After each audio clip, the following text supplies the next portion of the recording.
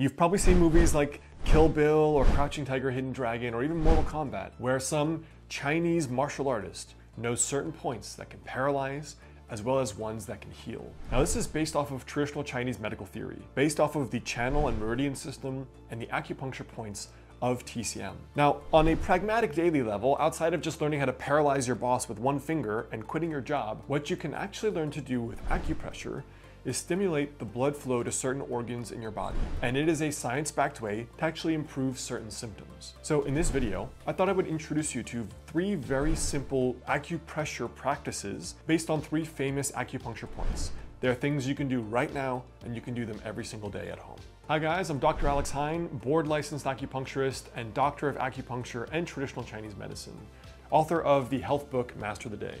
So let's jump in here. Now our first acupressure point is a point called Guanyuan. Now we're going to focus on this point for certain kinds of pain. Pain like bloating and lower abdominal pain, pain related to a woman's menses or cycle, and just general, most commonly when patients come in, I recommend it for people who get really bloated after meals. This point, Guanyuan, is called the gate of origin in Chinese. And from a TCM point of view, it is what we call the front mu or alarm point of the small intestine. So for example, patients that come in and they have SIBO, small intestine bacterial overgrowth, will often experience lots of lower abdominal distension. Interesting that this is considered an alarm point if there's pressure pain here. Now, this point, Guanyuan, we often say it is used to treat issues with the yuan qi. Yuan qi is almost like your battery charge, your vitality, your life force, if I could dare use that term. It's used to treat kidney function. And again, for us, kidneys do govern the bones, they govern knees, they govern your overall vitality, and also points related to the uterus or reproductive functions for women. When we talk about Guanyuan, this point, what we want to do is basically have 2 fingers that are essentially like sword fingers. You can have 2 fingers in each hand, or you can create these little beaks with your hand. And what I want you to do is just tap the low abdomen. Now the location of this point is what we call 3 cun below the belly button.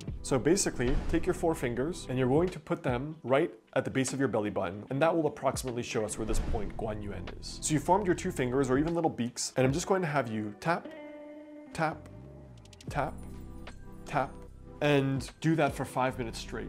Now, when you do this, if you notice, when you get really bloated, or even some women if they're having menstrual pain, that tapping will generate an increase in circulation in that area, similar to a woman putting a heating pad on her low abdomen. And that's why it can help with pain or even abdominal distension from bloating. Now, the other alternative is you can basically slap the low abdomen, and you can do that for 5 minutes as well. And that will help stimulate the functions of this point, Guanyuan, for bloating, for lower abdominal pain, and for women's health issues. Now, our second acupressure point here is called Shanzhong. Shanzhong is a point basically between the nipples in the center of the chest, right on the sternum here. It's almost like when you're suffering some kind of shock, sadness or happiness, people tend to clutch their chest, right, to protect that area. Now, what's interesting, the heart is anatomically, can be center or more towards the left, but when people clutch their chest, they clutch the center. This point is called chest center, essentially, but this is the front mu point, front alarm point of the pericardium. Pericardium is called the heart protector. So I love this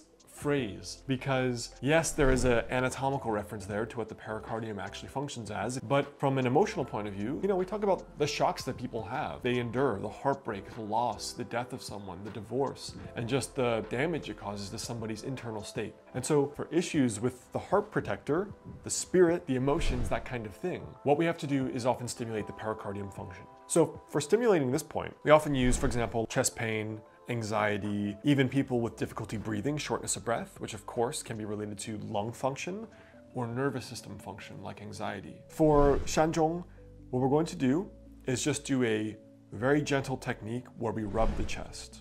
So for this point, you can treat it in many different ways. In a lot of traditional Qigong forms, you just go like this, right? And you're stimulating this point. Now, if you're having anxiety or panic attacks, that may not be that reassuring.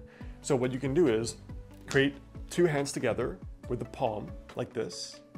And basically you're going to rub clockwise. 1, 1,000, 2, 1,000, 3, 1,000, 4, 1,000. 1 rotation here, 1 circle a second.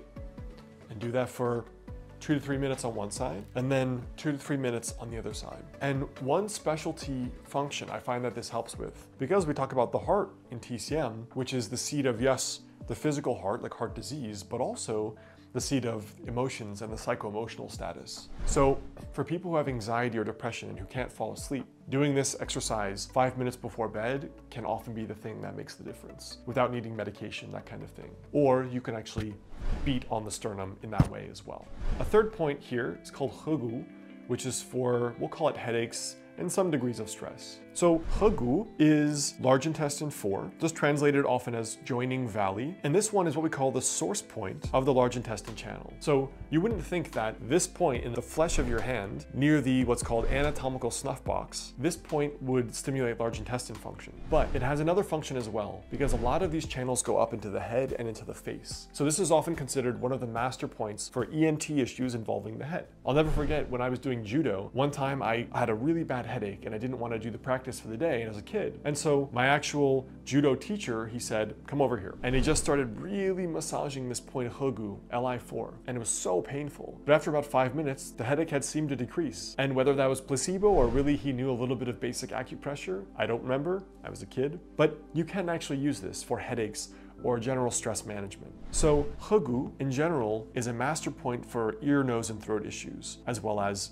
issues involving the intestines. So for this particular point, you can basically squish your hand together, find the highest lump on the hand, the bump there, and then you're going to effectively massage in, clockwise circles as one option. So we're just going to go 1, 2, 3, 4, 5, 6.